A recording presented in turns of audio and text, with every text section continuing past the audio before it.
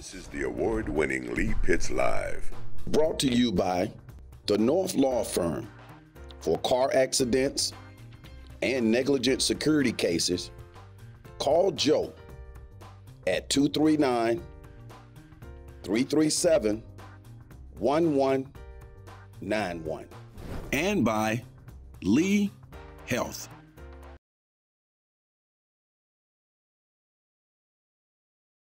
Welcome to another edition of Lee Pitts Live. I'm Esmond Lewis, and I have the distinct honor of interviewing the man, the myth, the legend, Lee Pitts. Lee, first of all, it's an honor to be a part of your show, and welcome to the start of your 28th anniversary on air.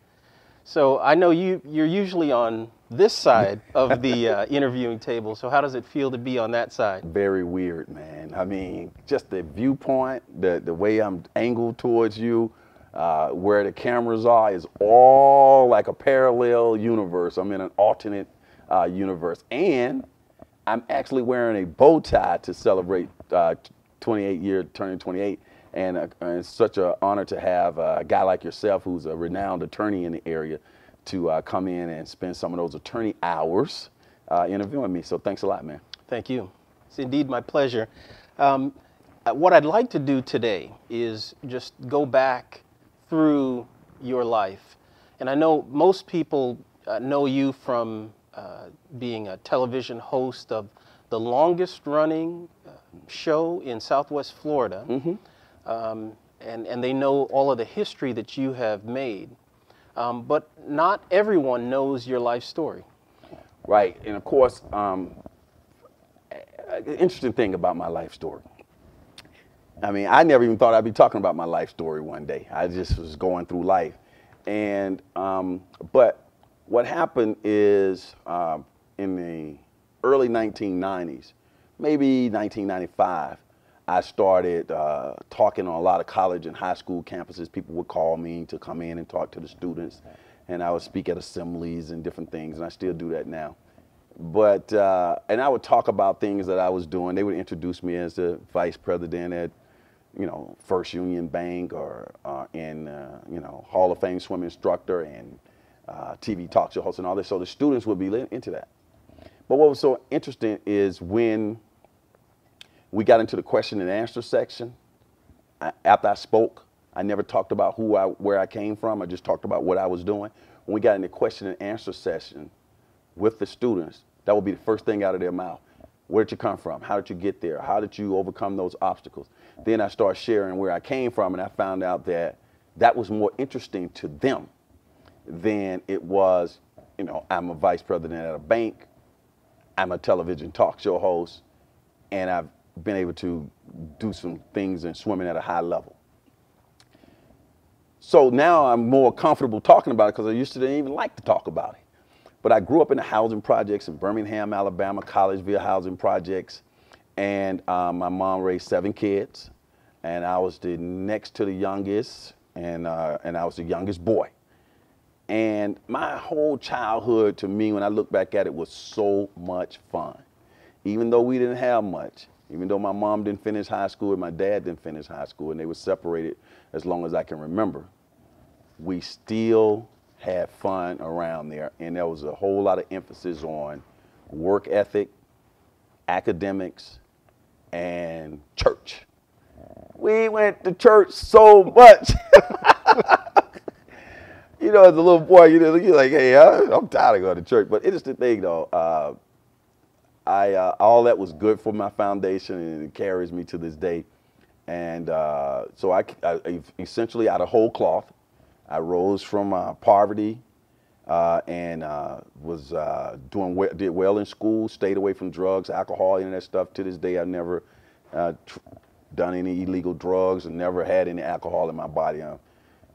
You know, that's impressive. Just, you know, people find that to be quite interesting, but it was just the way I was raised, and I just kind of kept that habit and took it forward. I wish I could do that with sugar.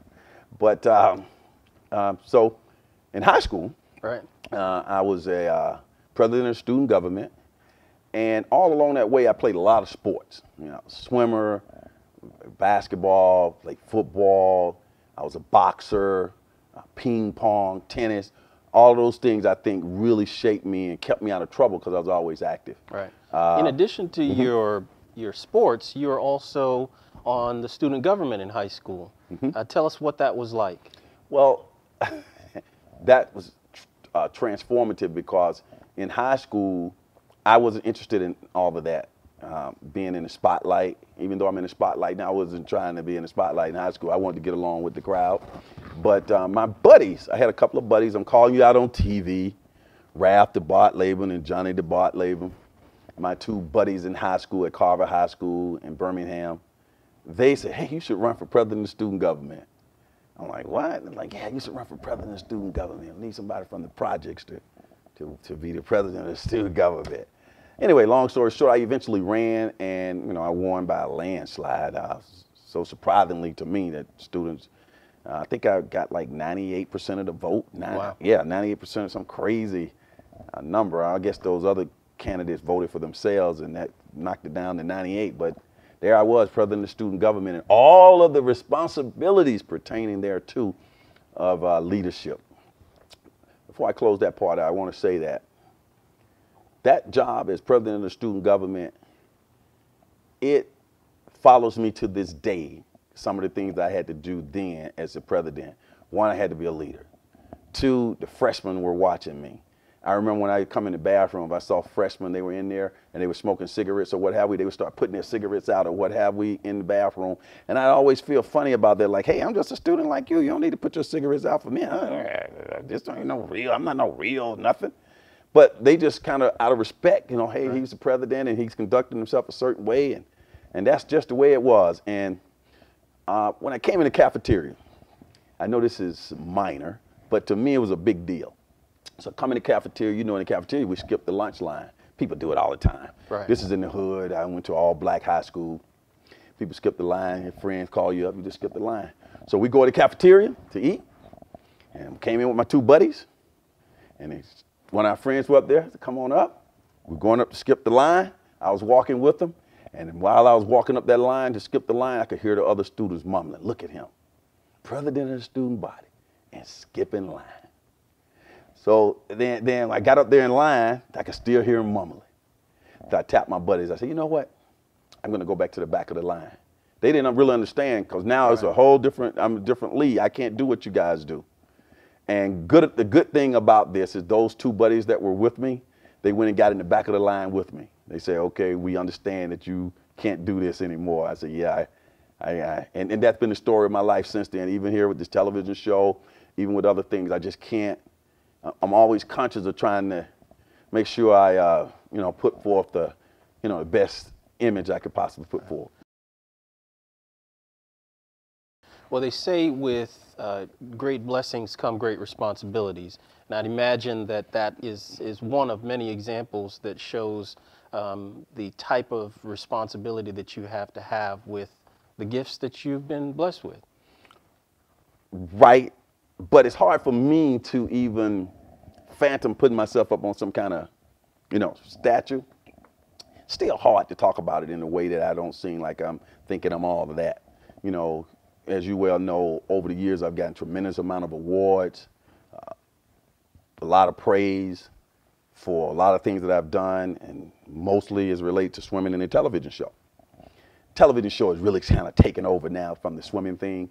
I worked hard to actually get rid of being known as the swimming teacher at the Stars Complex and the success we had over there with all the kids and my volunteer work. But as I was working to get rid of the swimming image, and then when people just start thinking about the TV show, we want to brand the TV show, I found out that impact with those children and that would never leave. And it's good to have something that people know you for. Sure. And the responsibility of the television show kicked in day one when I first started the TV show. People might not know, back in like 1992, there was no such thing as a television show in Southwest Florida had ever existed with a black person hosting it. Certainly. And certainly seeing all these black people on TV every Sunday, all on social media, talking about non-violent type things, talking about intellectual things, talking about the total person, law, education, athletics, just a wide range of topics, not in handcuffs. And I think that brought about a whole lot more responsibility, but it also started in the early stages of high school, so it wasn't that a big burden on me to actually do it. Sure. One point I'll make, though, and people might find this interesting, is that when the show first started around 1992, big articles came out in the local newspapers saying that the show wouldn't last 1 year. They say it'll be off the air because Lee Pitts has no television experience. He's never hosted a TV show. He's a banker, he's a swimming instructor, and he would not be able to get enough interesting guests to sustain the show. So they predicted it'd be off the air in 1 year. Right. Here we are now. 28 years later. So what does that say? It says, well, you often talk about, at the end of your shows, you have a quote about people who talk about getting it done are usually being interrupted by people who are actually getting it done. You're so right. It fits right in there. Go ahead. You know, if there's anything that statement shows, it shows a certain amount of determination, drive, hustle, so to speak. I'd like to go back to your days of swimming. Okay. And take us from your earliest days in swimming to how it got you to be a nationally awarded swim instructor and somebody who released a nationally renowned swimming instruction tape. DVD, yeah. DVD. Man, that's why you're going to take over my job. So, see, that kind of question like that, that's Emmy Award winning stuff. Okay. Don't take my job over, man. But that's a great question. Now,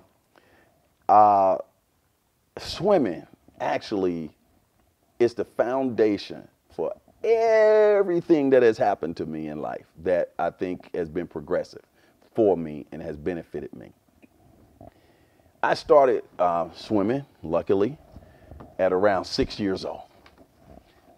The primary way that I financed my swimming lessons, because my mom couldn't afford it, primary way I financed my ability to get into the swimming pool was I had to go out and hustle soda bottles. It was 50 cents to get in the pool, and my mom said, "Hey, I don't have 50 cents for you to get down in that little nasty pool." That was just the way she looked at it, like it's a waste of money, 50 cents.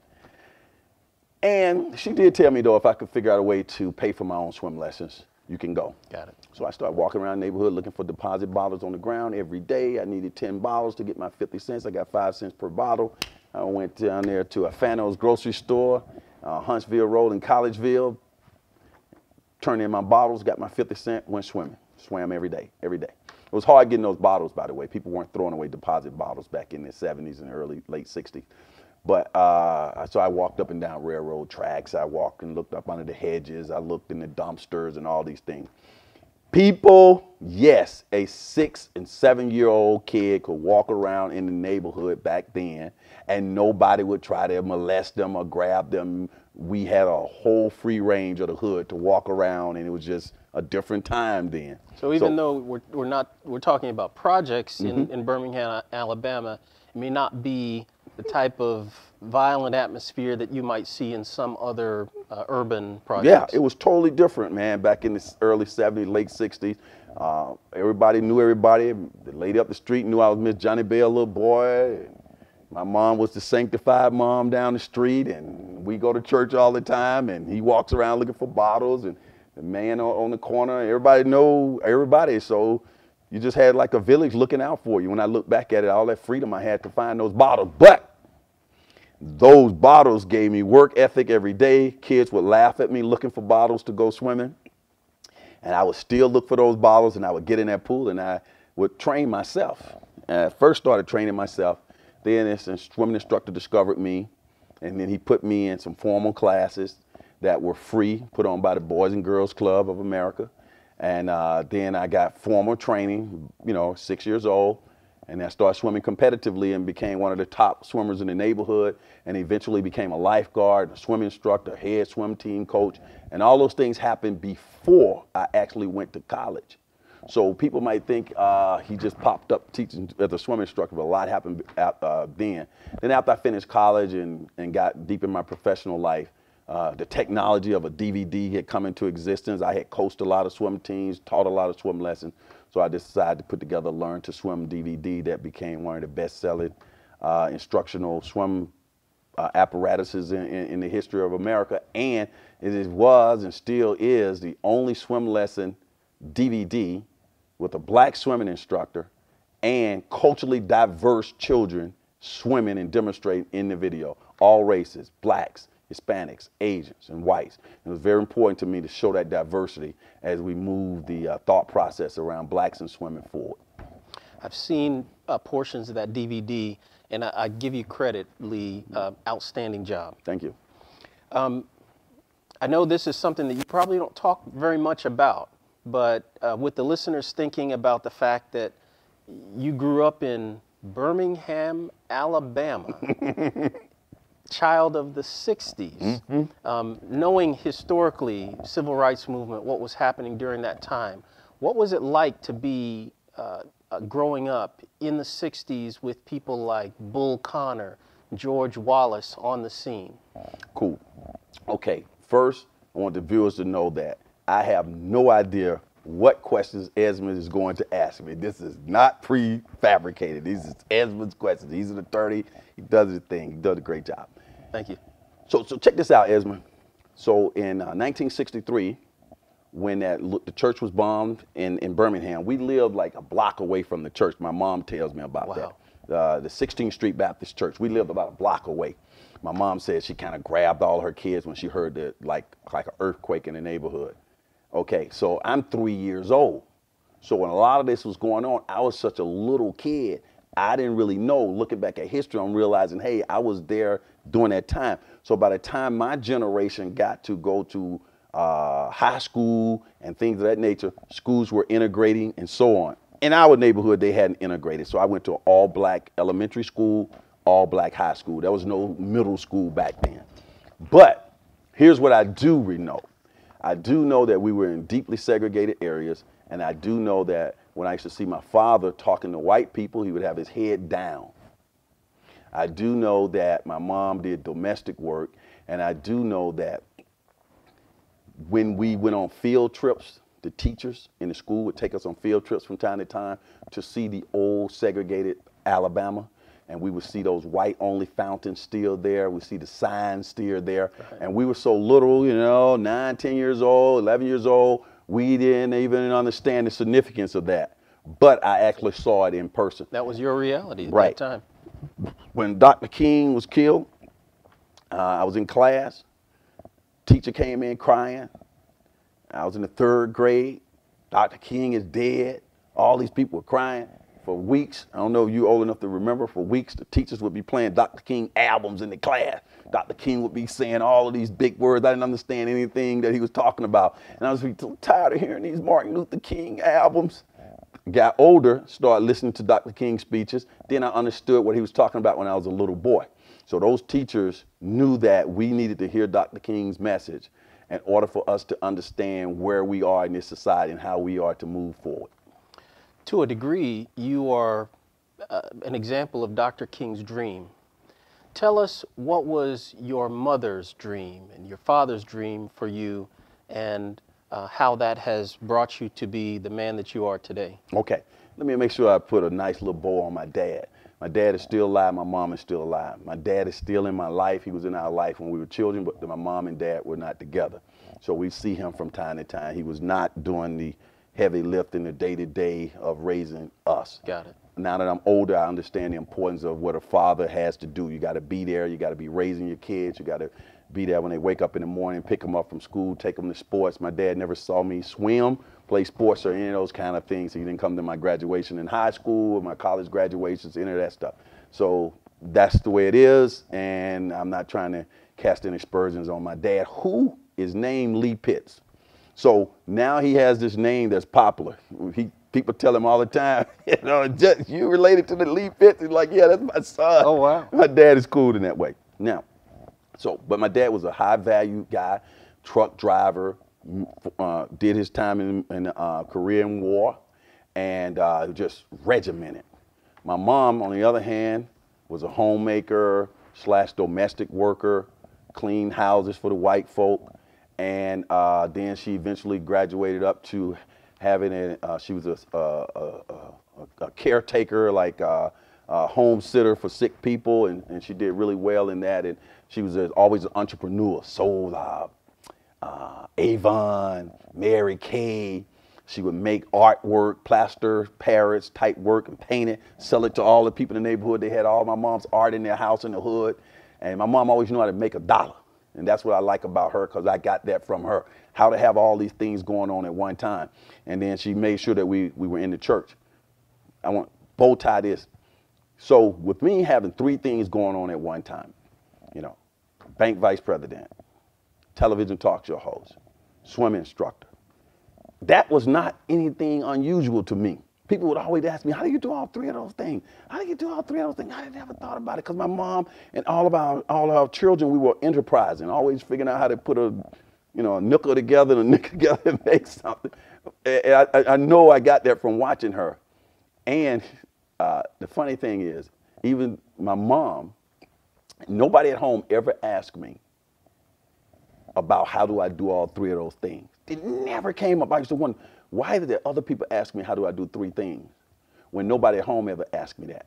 It's because at home, we all were figuring out a way to put 2 nickels, rub 2 nickels together, bootleg doing somebody's hair, bootleg washing somebody's car, just make a dollar, man.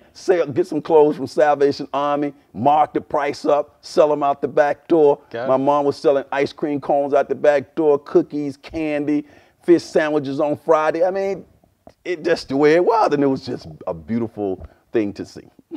I love that story. I'd like to discuss a little bit more about Lee Pitts, the teenager, the high school student, and I'd like to do that when we come back from this next break. So we'll be back on Lee Pitts Live. Welcome back to the 28th anniversary celebration of Lee Pitts Live. And I am your host, Esmond Lewis, and I'm interviewing the interviewer on today. Lee, when we last left off, we spoke a little about your childhood. I'd like to focus in a little bit on your days in high school. Now, how does a young man who comes from A.G. Gaston Boys and Girls Club, Collegeville Projects, in Birmingham, Alabama, become the student government president of your high school? Not by design, that's for sure. But I think, though, looking back and just trying to be more transparent, I was destined to be the president of student government. Now, I've never said that out loud until now. Right. But sometimes you have to have that internal confidence. But I had no aspirations to be out front or be the leader, but I'm saying I was destined to do that based on some things that had happened leading up to that point. Tell me. One, because I grew up fast, okay? Let me tell you how fast I grew up. I was mature beyond my years at an early age. So at 5 years old, when my mom, all my siblings had gone off to school, and my mom was managing her money, and she couldn't afford babysitter and all that, and she was trying to make ends meet. She came to me at 5 years old and said, hey, you're gonna have to keep your sister. So when everybody went off to school, my older siblings, I had a sister who was 3 years younger than me. So at 5 years old, I was at home watching soap operas and all of that.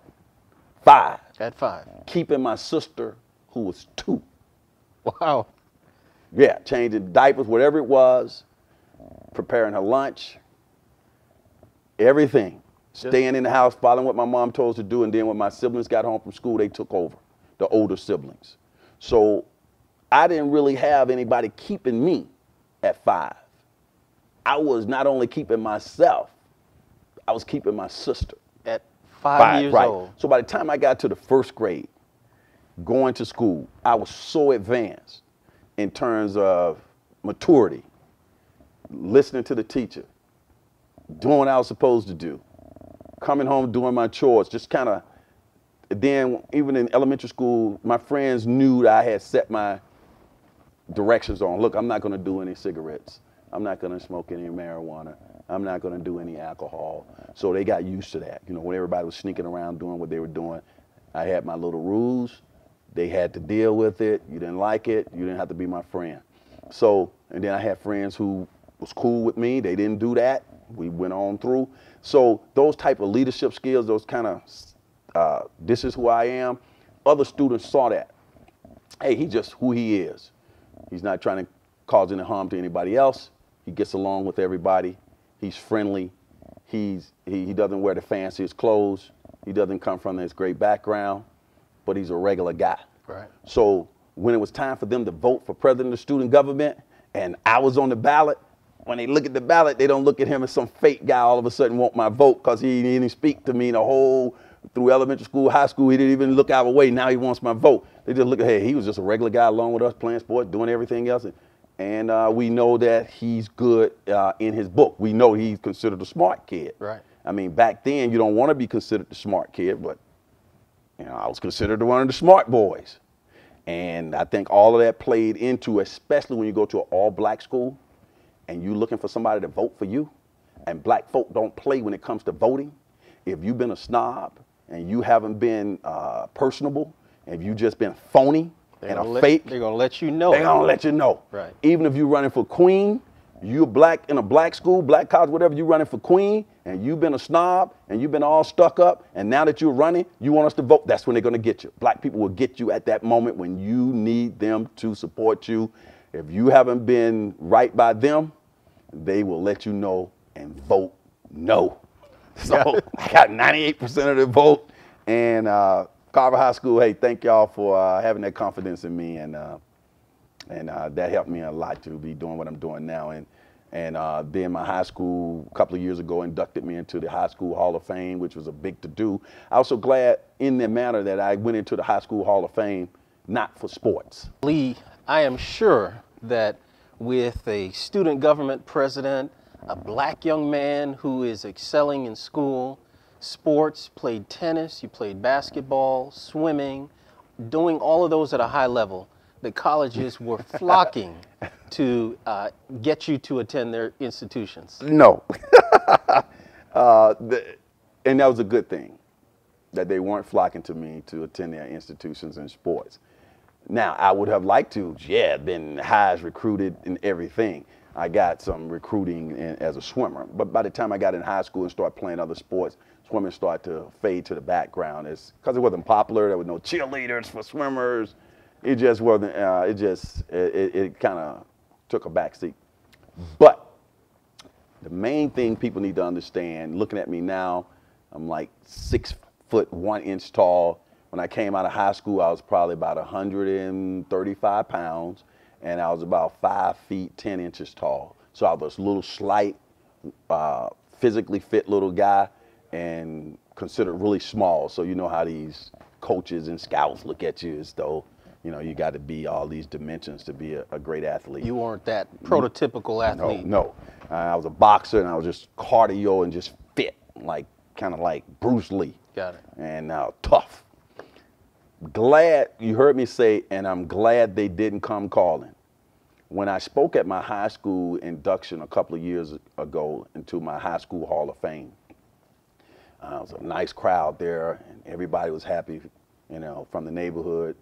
Felt like I had gone off and done well with my life and brought some positive to my neighborhood, which I'm so proud of, the Collegeville Housing Projects and Carver High School, Hudson, Talladega College, Atlanta University. I want to make sure I get them all in because sometimes I forget to mention them.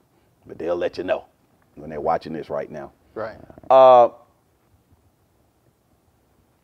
When I spoke at my Hall of Fame induction for Carver High School, one of the things I made clear that I was happy that I didn't get routed into the world of sports. Sure, people do well in sports, and some people go on and accomplish a lot of things in sports, but the probability is a lot less that you're gonna make it to professional levels and get paid money. I got started getting paid money early in swimming. From the time I became a lifeguard, I was making money off my swimming skills. And then as a swimming instructor, and then as a pool manager, and just as a summer job, I was just making money. You know. If I had put all of my energies towards sports, I wouldn't be where I am today. So my energies got routed towards the books. That's a lesson for the children. So I'm glad that I didn't go to college and play sports. I'm glad that I didn't have to make a decision whether I focus on my books or focus on sports. I'm glad it was just one thing, books. Develop the brain, your probabilities of having long-term success in anything you go into. You develop what I call transferable skills. For example, once you learn, solid math, solid English, very well at writing, reading, geography, worldview, news, comprehend, math, all these kind of things, they are transferable to all types of occupation. Case in point, you an attorney. All that reading that you did, all of that analyzing that you do, made this job, even sitting here interviewing me, easy. You did your research, you got your questions, transferable skills, you speak correct English, you write well, you can go into being a professor at a university, you could be a school teacher, you could be the head of the police department. All those skills that you have are transferable that you can quickly go into other fields. Right. When sports, you got this. You play football. After that, if you don't play football, it's not really transferable. You maybe be a coach or whatever, but you can't be to the highest level. You could be to the highest level. You could be the president of the United States because your skills are transferable to that job. Right. That's why we see a lot of lawyers in general, particularly coming out of the O.J. Simpson trial. Sure. A lot of those black lawyers became television, news people, talk show hosts. I knew them all. I was watching them. They were in the O.J. Simpson trial being analysts. You see them all on CNN now. Natural transition to that. Transferable skill. Right. Broad range education. All that history you studied. I say all this stuff because I should have been a lawyer. I should have made something out of myself. I think you did pretty good. You think you did pretty good. Oh, okay, but I say that all the time, and I say that in all sincerity, though. I should have made something out of myself. Now you attended an HBCU. Talladega College. Talladega College. Undergrad and grad school. Okay. I'm a product of a full black education, for whatever that means to people. I went to all black elementary school, went to all black high school, went to all black undergrad at Talladega College, went to all black graduate school at Atlanta University. Do that with that what you may. Wow. I didn't realize that. Mm-hmm. And now, after all of this education in a historically black college, an all black high school, middle school, elementary school, how did you land in Southwest Florida? Okay. So I come out of grad school. I'm MBA. I'm getting my master's in finance, and I get interviewed by all these corporations on campus in Atlanta. All these banks. I had decided early on I was going to be a banker. I did well in a money and banking course at Talladega College, like my junior year, and Professor Jones told me, Lee, you could consider a career in banking. So he said I could consider a career in banking. I stuck to that, and I said I was going to be a banker. I didn't know what all that meant. So anyway, all these recruiters started coming on campus when I was in grad school. They wanted to interview students, all these banks. So I started going to the placement office. I'm interviewing. And the interesting thing about me is my concentration was in finance. No, my concentration was in economics. All the other people who would come in there, their concentration was in finance and marketing, information systems. But they always wanted to talk to the econ guy. I was the econ guy because they knew econ was very difficult and people didn't want to do economics. I was in an economics major concentration. So I got all these interviews, got all these job offers.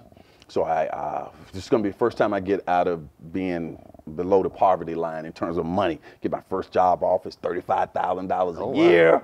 Wow. Back in like 1985. That's big money. I got a letter in the mail saying, congratulations, this was with the National Bank of Detroit. $35,000. So I take a job in Detroit. I work up there for a few years. Then I get called by headhunter who was interested in me coming to Florida to work for First Union. First Union had offered me a job coming out of grad school. I didn't take it. They kept my resume, kept tracking me. Now I had 3 years experience, and they brought me down to Jacksonville. And I worked for First Union in Jacksonville. I got a promotion that brought me to Fort Myers to be the vice president and regional director for the Southwest Florida area for the bank, and that's how I ended up in Southwest Florida. And never in my wildest dreams that, one, I think I'd be here this long, and two, that I think that I would become a recognizable name or anything. I was just here doing my banking job. Interesting thing though, I have to give Willie Battle credit for this, who's a former NAACP president. He came up to the bank and talked to me and said I need to get out of the bank and get into the community. I was just picking up a check. He knew I was the first black person in the area who was a vice president of a bank, but I was just going to work and coming home, going to work, and I didn't understand anything about community involvement. Right. That takes everybody thinks that that's just everybody knows that you just don't think about the civil rights or anything. And he told me I needed to get into the community. So one of the first things I did was I started teaching swimming. Got me into the community, and that's how all of that came about. So next thing you know, I'm in Southwest Florida, and a lot of great things happened because I thought it was a slow place. Why am I here? I got to get out of this place. I got to get to Atlanta. It was meant to be. Right. Now, you've talked about the fact that you became a vice president in the bank. I'm sure that I was 29. Yeah. History making. Yes. Especially for a young black man at that time. How does a young man now parlay his abilities as a banker to starting a swimming program at the Stars Complex? Okay, transferable skills come back into play. Now me, I wasn't a guy who just walked off the tulip truck and swimming. I was a high-level swimming instructor before I was a banker. I mean, I had the certification at the highest level, scuba diving certification, water safety instructor training. I was training swimming instructors to be swimmers. All this other young age, I was a prodigy in that. I was a prodigy. So then I stopped. I went to college, worked in the pools in the summer jobs, and I worked at the college pool. Then I went to grad school, summer job, working at the pools, managing pools. So I was all engulfed with that chlorine. In fact, man, I was so happy that I actually had a job, that I didn't have to be in chlorine and have on swimming trunks and in the sun. I was so happy to have a job with a tie on. I used to just say, I can't wait to have a job with a tie on. I was so happy to get away from swimming. I was like, oh, geez, no more swimming. Unbeknownst to me, that was the main place I needed to be, was in the swimming pool. So interesting point is when I decided to volunteer at the Stars Complex in Fort Myers and create the Lee Pitts Swim School, the whole genesis behind that swim school was none of these children would have to pay to go swimming. They won't have to do what I had to do, hustle soda balls and find their way. We would bring them in, we would teach them formal swim lessons, and they would go on from there. So we eventually, had a successful swimming team, won the district championships here, the only black swimming team to ever win a district championship here in Southwest Florida, went up to Naples and won the districts. And the Quality Life Center partnered with me. We call them the Quality Life Center SEALs. Had about 250 kids in the program, and it's still being talked about today. And right. People still say, well, why aren't you doing that now? One, I have other stuff to do. I trained a lot of people to keep it going. It didn't become what it became. And I'm old. You are not old.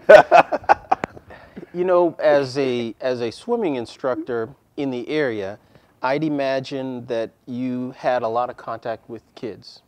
I know you have a son of your own. Oh, yes. What type of life lessons would you tell the younger Lee Pitts based on the man that you are now? Right. And I'd imagine that you tell those lessons to your son. Yes. Well, I'm starting to tell him stuff. He's turning 9 now. In fact, that you mentioned that the other day he was, looking at me on YouTube. I had been waiting until he's old enough to, so I went to his school last year where they brought, it was called Daddies and Donuts. Right. And I'm really active in my son. I'm a real daddy, okay? So Daddies and Donuts, his son takes me to school. And I'm sitting in there and all the other daddies are sitting in there and we have to write on paper what we do.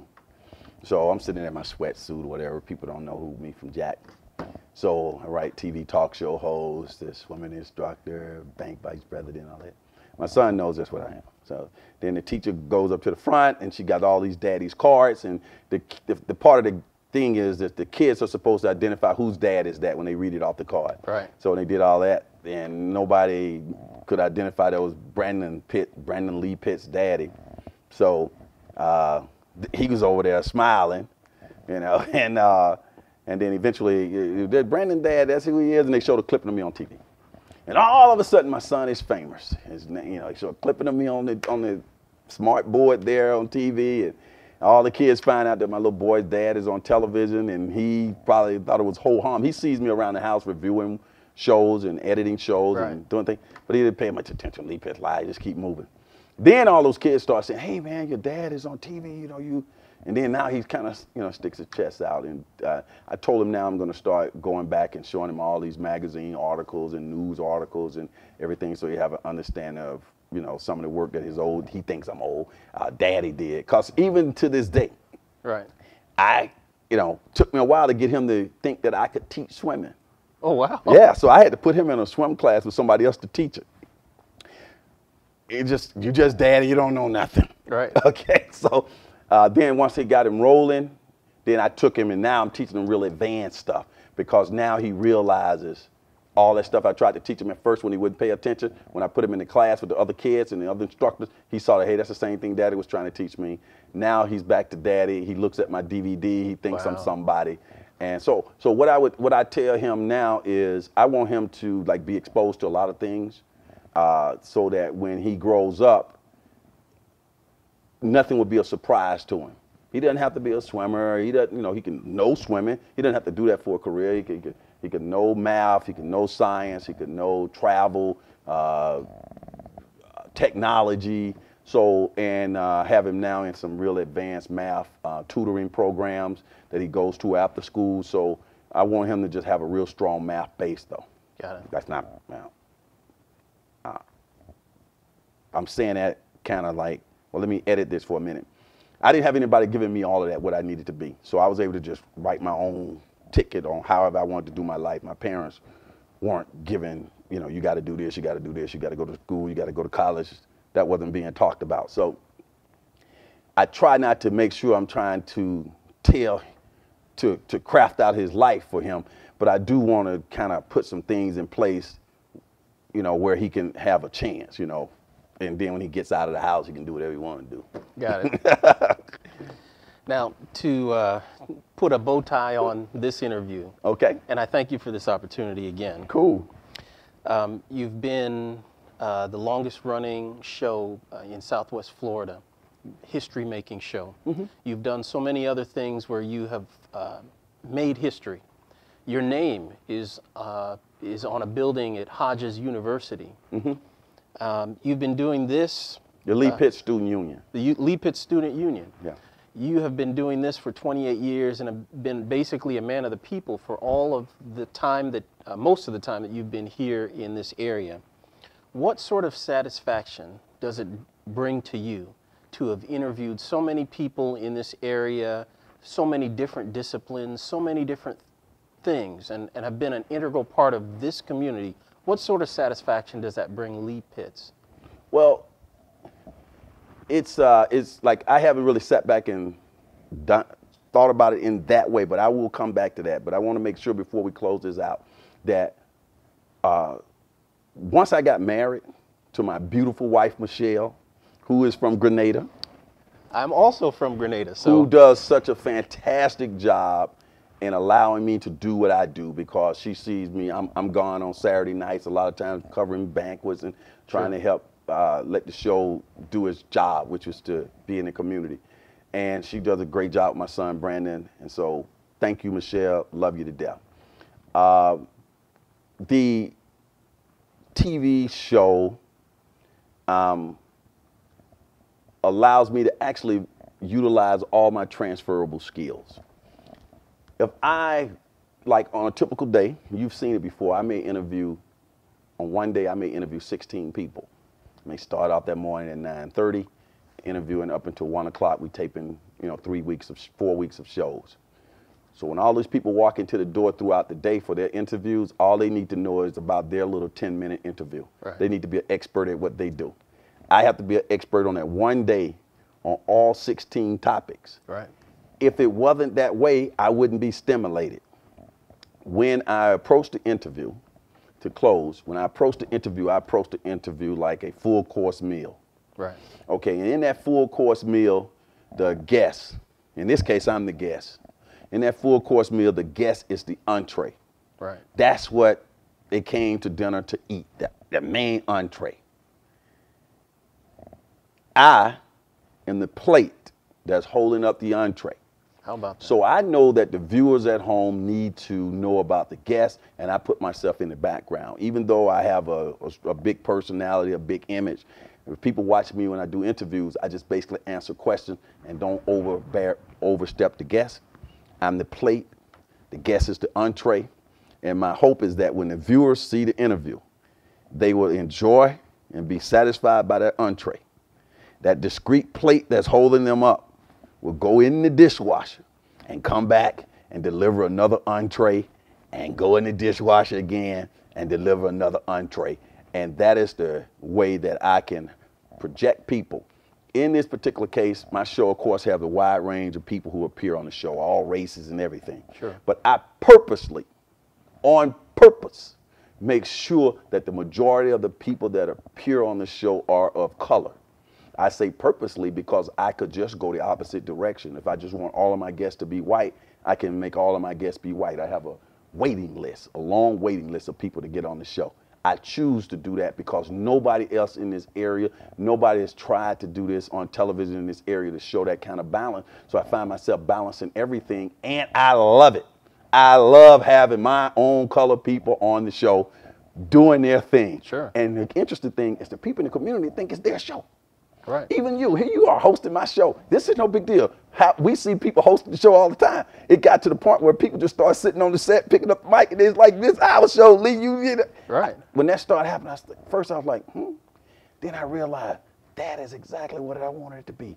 Everybody's show. I called Esmond up. Esmond, come interview me. Boom, you come in. Now you a talk show host. Now you got experience. If I need to be gone, there's Esmond ready to go. You see what I mean? I do.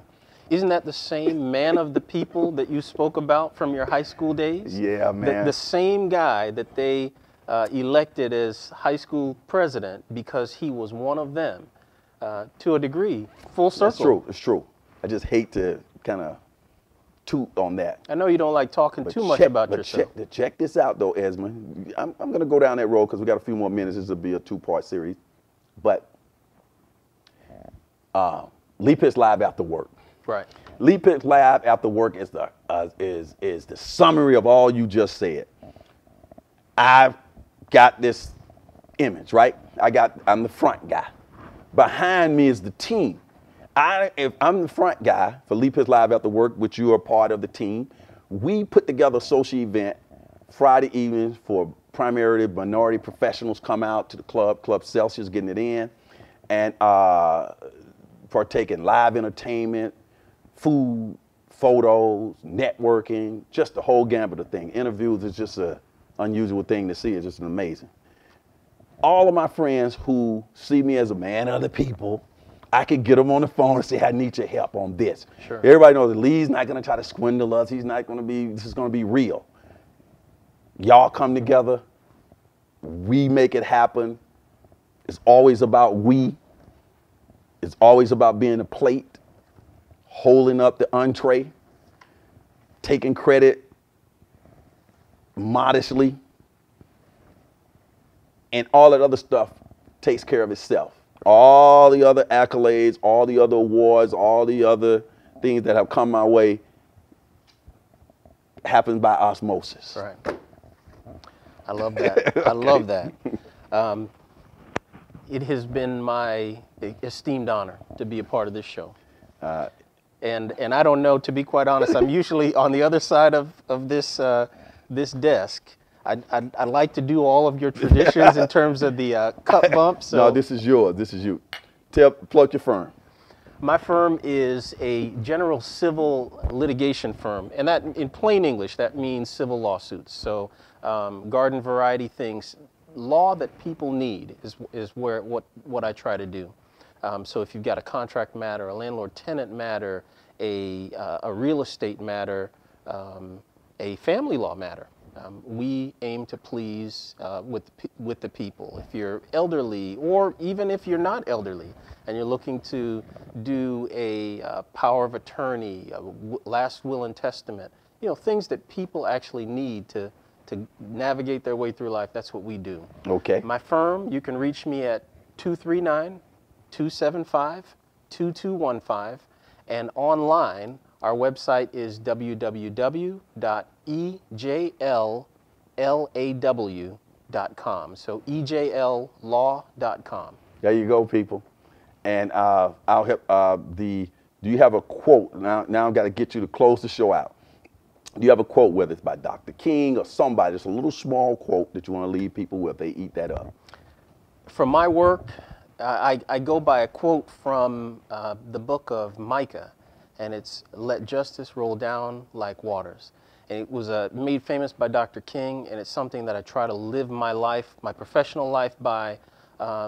When I take up someone's case or someone's matter, at the end of the day, we're trying to get justice for people. It may seem simple, but at the end of the day, it's about getting people what they want and what they need and deserve from a certain legal situation. And with that in mind, we go all over. We try to do the best that we can for the people.